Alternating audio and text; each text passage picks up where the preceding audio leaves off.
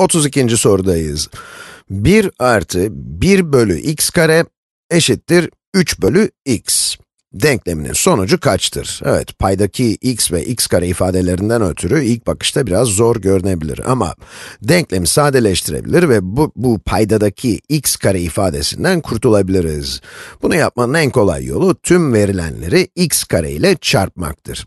Eşitliğin iki tarafını da x kare ile çarpalım.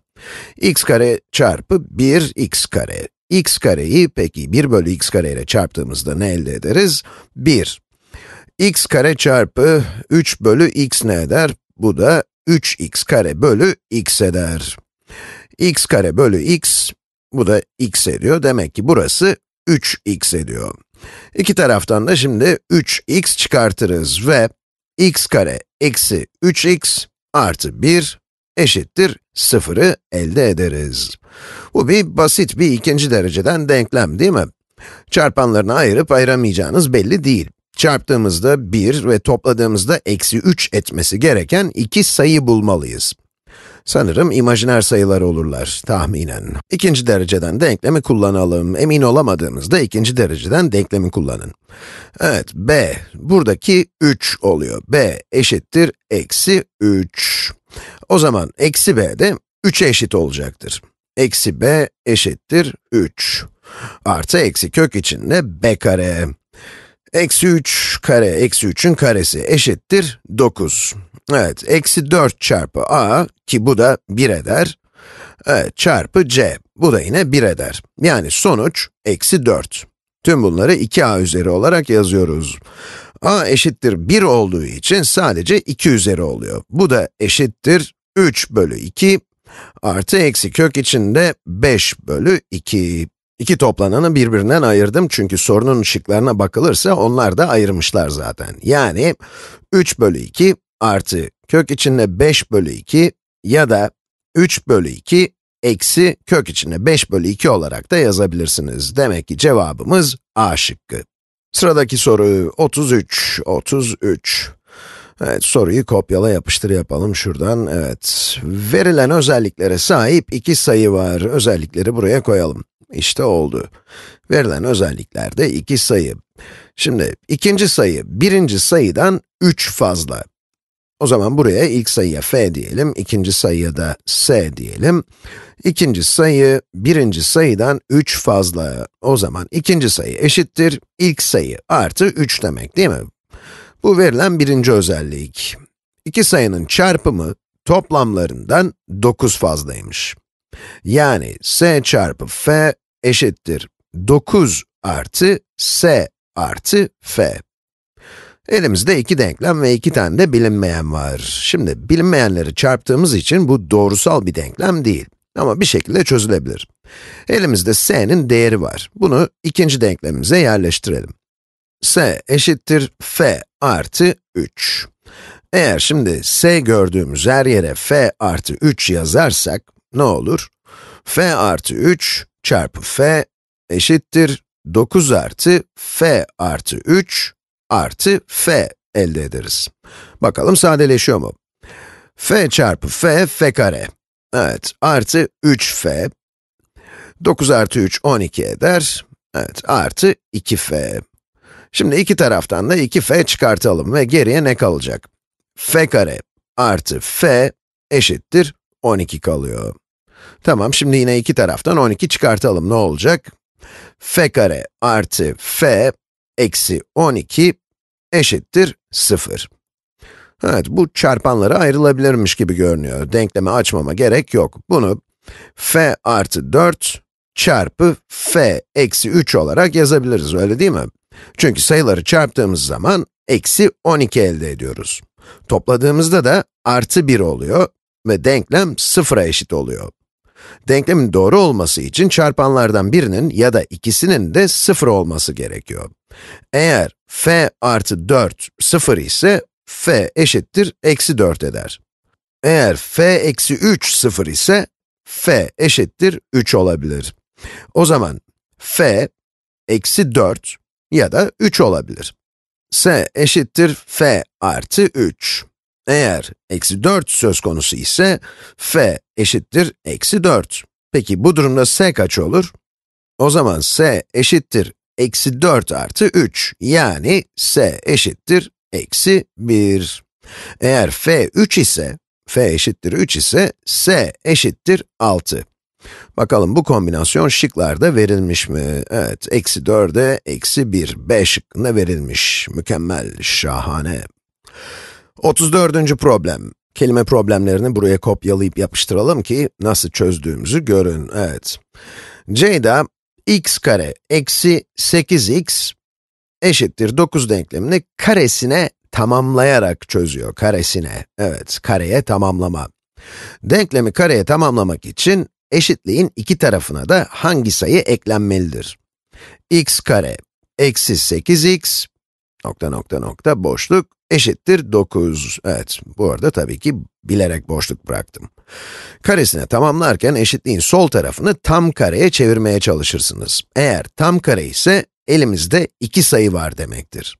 Ve bu iki sayıyı topladığımızda eksi 8 ve karelerini aldığımızda da başka bir sayı elde ederiz. Eksi 8'in yarısı kaçtır? Eksi 4.